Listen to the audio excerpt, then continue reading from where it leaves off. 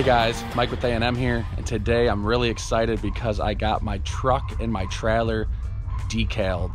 So it's been a long time coming. I've been in business about 4 years, 5 years, and I finally got it done. It cost me about $1,200. They were gonna charge more to get the old stickers off, and I had to take my 3500 sticker off and my 4x4 sticker off, but I'm gonna show you guys what it looks like. So here is the finished product. Obviously I got a newer truck, which was nice, so I wouldn't want to put these on like an older vehicle, so I'm hopefully gonna have this one for a while. But it says our company name, kind of some of the stuff we do.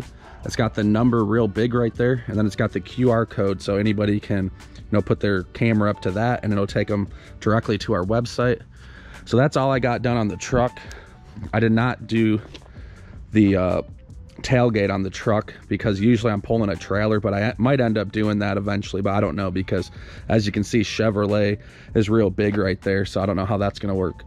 Then we also got the trailer done. The trailer has these bars here, so it's kind of hard to decide where to put everything, but we made a good decision, I think, at the end of the day. We got A&M there, very big. We got the phone number up there. That was one of the best spots where it would fit the full number to make it big. And we got the QR code back here that we can scan.